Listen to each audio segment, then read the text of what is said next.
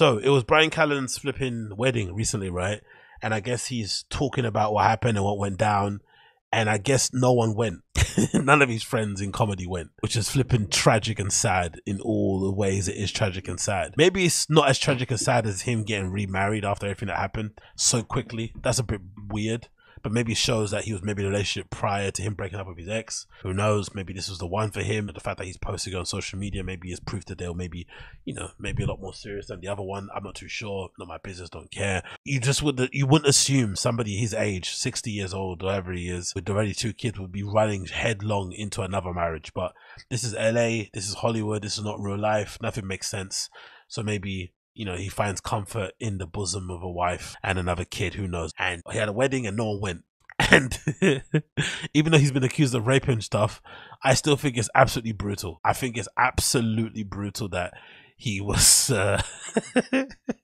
he could have convinced any of his friends to go at his wedding. And this is Brendan and Bryan awkwardly trying to recap the wedding. And it feels like they're doing it for the first time. And I think this lends credence to my assertion, or to my impression, or to my theory, or to my guess that these guys aren't friends the way they used to be. I think they actually only talk to each other when they see each other on the podcast, legitimately. I don't think they speak to each other anymore outside of this. This is their genuine catch-up they're having post-wedding. But I was like, resources, because the restaurant business, the alcohol business, yes, all that stuff. For me, I'm like, hey, do we want to drink this or do we want to sell it? You know, yeah. but we put a fucking dent in it. You better of that, Pat. Did you try Pappy's on your wedding celebration? Yes, I did, sir. And you know what? Now, just so people get it clear, this wasn't Bryan's wedding. Bryan got eloped. I didn't miss Bryan's wedding. Yeah. This was a party for Bryan. Just a party. And he also decided to throw it on a Saturday. Yeah, my bad. When he told me, oh, I love the distinction. He said it's not the wedding; it was a party. But did he go to the wedding? No. So what's the point of making this distinction? He did that. I went, dude.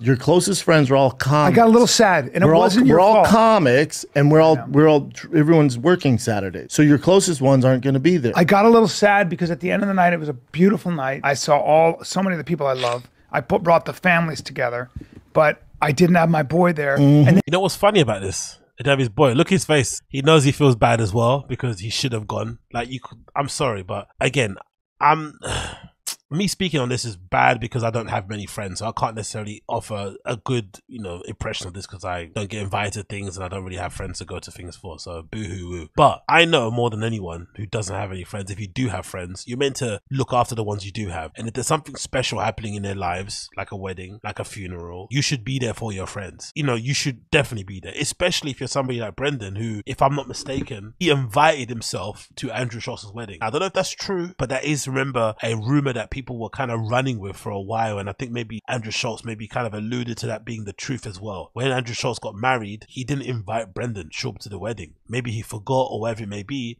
but Brendan basically took himself there without an invitation, which is crazy. Because there's one thing going to somebody's birthday party and you're not invited and they're just going and say, oh, because maybe they forgot to invite you because they're so wrapped up in their birthday celebration, which I guess I still wouldn't go, because in my opinion, unless somebody invites me somewhere, I'm not gonna just go because I think you would have invited me. No, I'm gonna sit my ass at home. I'm not gonna mention it. I'm gonna keep it to myself because my pride is too high. I've got too much pride, sorry. But Brendan did. He went there anyway, invited himself, and some people theorize that he went there with the sole desire to basically ambush Rogan so he could get back on the show because Rogan was answering his text or something, which I don't think is true. I just generally think he wanted to be seen at the fucking Schultz wedding because that was the fucking, that was like Meghan Markle getting married or some shit. Everyone was fucking there. So clearly he wanted to be seen there. But he made the effort to go to Schultz's wedding, which he wasn't invited to. He could have cancelled the show and went to flipping to Bryan Callen'S wedding. It's just another show he was doing in the week, another flipping tour where you go and perform in one city a couple of days. You could have cancelled that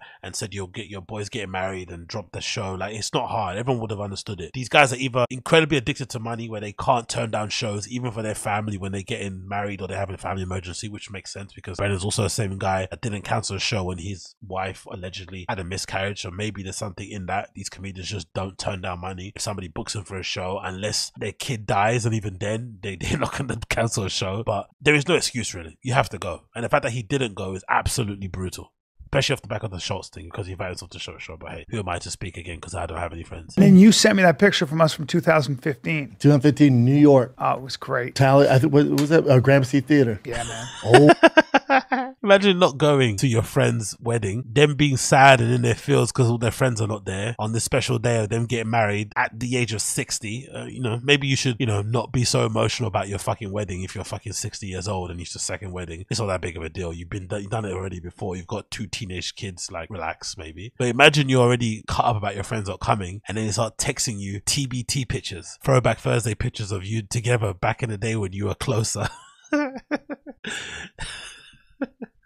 These guys are so weird. Old school, dude. How about that? And then I didn't even see any of the rest of the pictures. I didn't want you to make me cry on your wedding celebration. And then there's pictures in the green room with you and me, Justin, Jimmy Burke back there. Wow. Yeah, Jimmy couldn't make it because his niece was getting married. Oh, yeah. You couldn't make it. Dove couldn't make it. Dalia couldn't make it. Look at his face. That's so horrible, man. Think about it, right? Dalia allegedly, right, diddled kids. But even though Bryan threw Chris D'Elia under the bus, as a group of people under the Thick Boy Firing the Kid network, whatever it's called, right? They gave those guys, or they gave Chris D'Elia especially, safe refuge. He got cancelled for everything when no one would have him on his show, when he became a social pariah in the podcasting community. These 2 guys were here for him. So you'd think he'd be indebted to them in the regard of like, hey, you helped me get back on my feet. Don't get me wrong. He's all right on his own. His podcast is still doing numbers. He's got a show with his brother that still does numbers. He's clearly okay. But the fact that those guys welcomed those, him on their show, put their reputations on the line for flipping Chris, and he couldn't make the effort to go to their wedding and drop some things.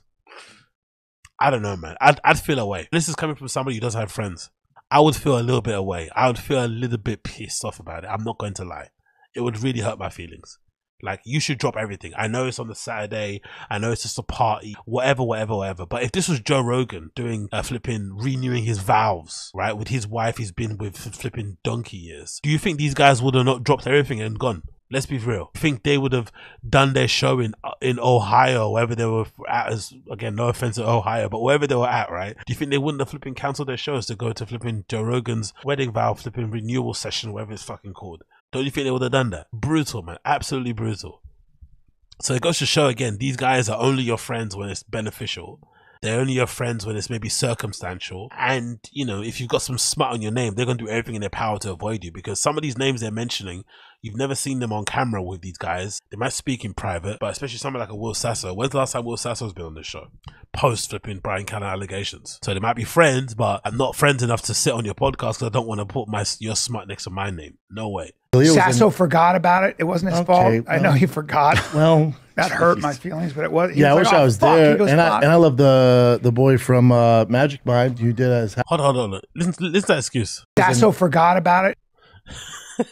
When you're in Hollywood, because everyone's so like clouty and so like, because everyone's so fake and shallow, you probably have to condition yourself to accept this, innit? You kind of have to accept those lies. When someone says, I forgot your wedding, I forgot about your wedding party, you kind of have to just believe them, because if you don't believe them, it's going to really hurt your feelings. That all your friends don't come to your thing because you're not famous, or because you're not in a good place in your career, or because you have some allegations next to your name, right? The truth of the matter is you don't want to accept what the actual truth is. So you need to actually believe the lies. It's not the right time yet. Let me ask my agent. Let's circle back. Let's touch bases. You have to buy all these bluffs, all these lies, because if you don't, it's going to really hurt your feelings that these people that you think are your friends, these ones that they're okay to have a drink with you, they're okay to exchange memes and to run jokes by you, but when it comes to supporting your show, retweeting something, coming on your podcast, attending your wedding party, they're nowhere to be found. So are they your friends or are they your colleagues? That's the question you have to ask yourself. And most likely they're your colleagues, but you want to pretend that you're your friends because you don't really have it. So maybe these guys are as lowly as I am.